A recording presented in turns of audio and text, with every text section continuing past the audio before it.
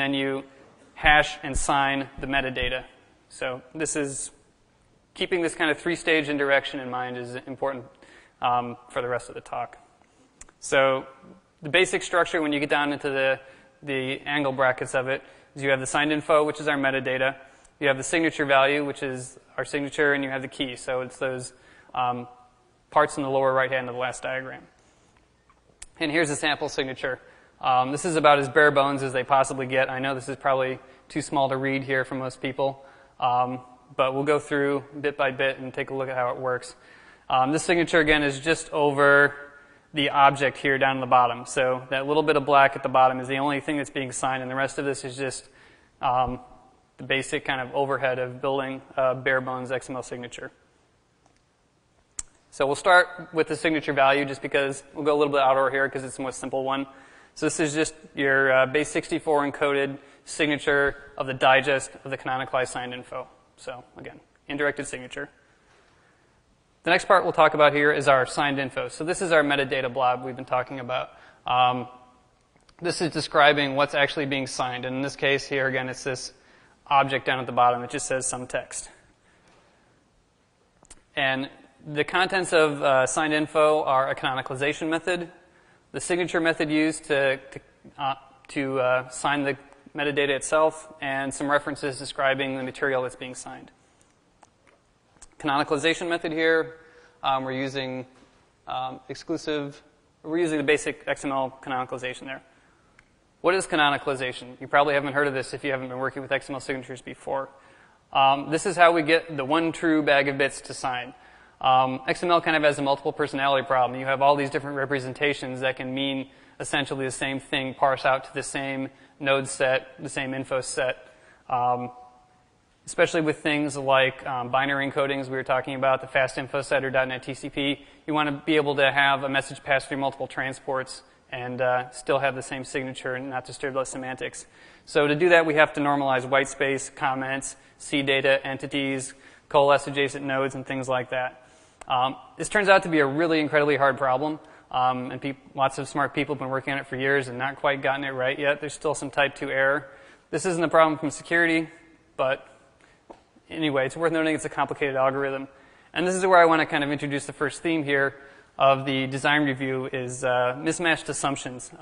We're getting pretty good in the security community about thinking about sort of our grandma who doesn't know anything about computers and how to design security products that she can use, that she can understand. But I think the standards committees and architects and people who are experts have a ways to go yet in kind of appreciating the average developer and how the average developer interacts with these security technologies and make some different assumptions than I think most developers make. So the average developer is lazy, and I'm taking myself from, say, a couple years ago here as the model for this. All great programmers are lazy. The average developer probably cares about security. They want to do a good job. They want to do things right.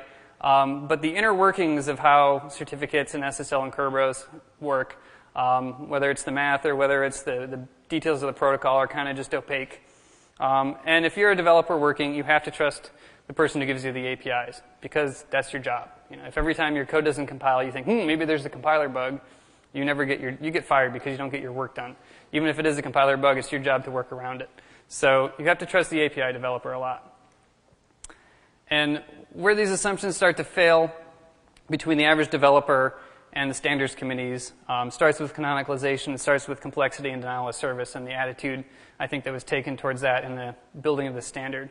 The standards committee seems to have been of the mind that this is XML, it's arbitrarily complex, so we don't have to worry about denial of service. It's just a given. There's nothing to be done.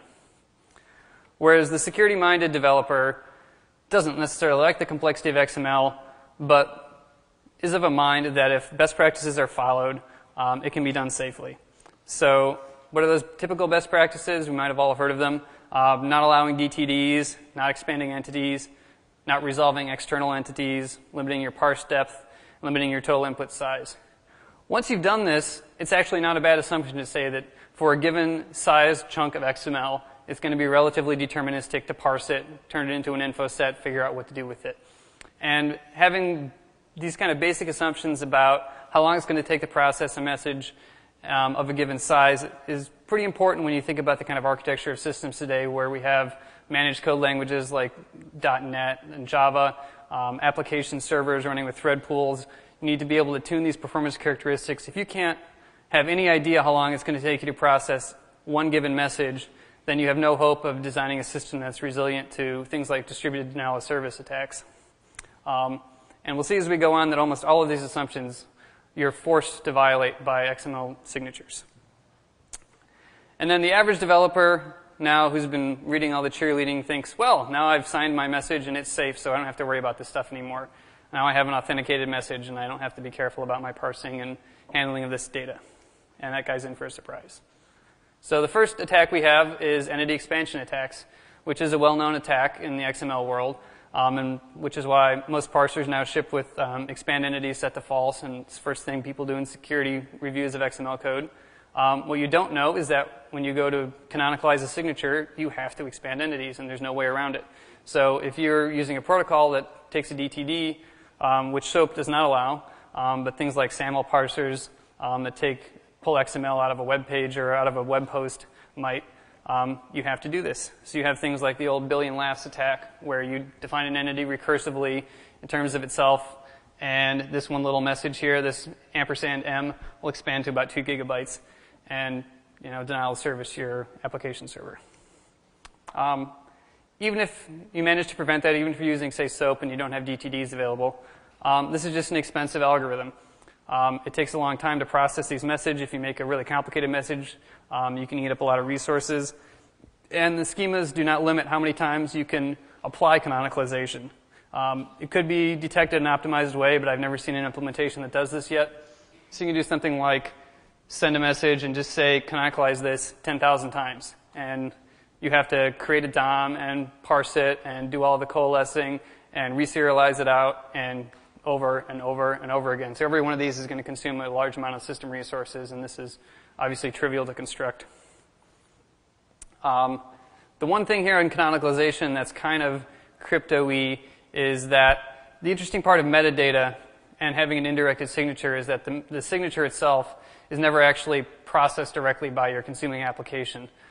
So it's a good target for hash collisions, because if you can create a hash collision there without malforming the signature, your application is much less likely to notice that something's gone wrong or something's different there. Canonicalization supporting comments is not required, but almost every implementation supports it because comments are typically relevant in a lot of types of payloads.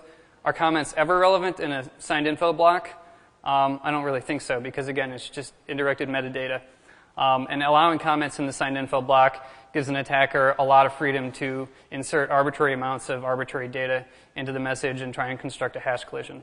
I don't think this is actually a practical attack yet, but it's maybe only a couple years away for weaker algorithms like MD5. So moving past canonicalization, the next thing we'll move down to is the reference. So here we have our reference. Again, we're pointing down to our object at the bottom.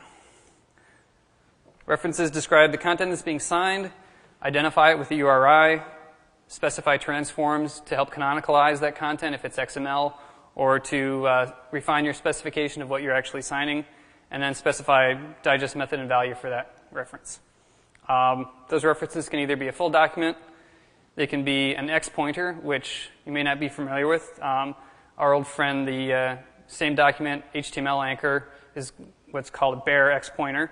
You can have functions in this to identify content by ID, or you can have an XPath expression for it as well. And you also can have external references. So you can say this signature refers to some piece of content located at w3.org server. In this context, a lot of tutorials you see about XML signatures will talk about enveloping, enveloped, and detached signatures. This just means, it doesn't have any direct relevance to security properties. It just means whether the content is a child, a parent, or a sibling of the signature element itself. But those external references that we talked about just failed one of our best practices again when we were talking about complexity and denial of service. If I can insert a malicious reference to a server and get you to chase it to try and validate the signature, I can drip data to you a little bit at a time. I can maybe try and get you to reveal forwardable credentials. you don't want the attacker to be able to control the outbound network properties of your server. So you want to be able to turn this off. There's no simple default flag to turn this off in most APIs. You either need to supply a custom URI dereferencer, and you need to know that you need to do that. And there's no examples of how to do that in most of the code bases I've seen. This also, when you introduce external references, introduces a time of check, time of use flaw. So if I check the signature and fetch some external content and canonicalize it, and it works and it signs and is valid, and then I pass it on to my application goes and fetches that content again, how do I know that I got the same thing this time?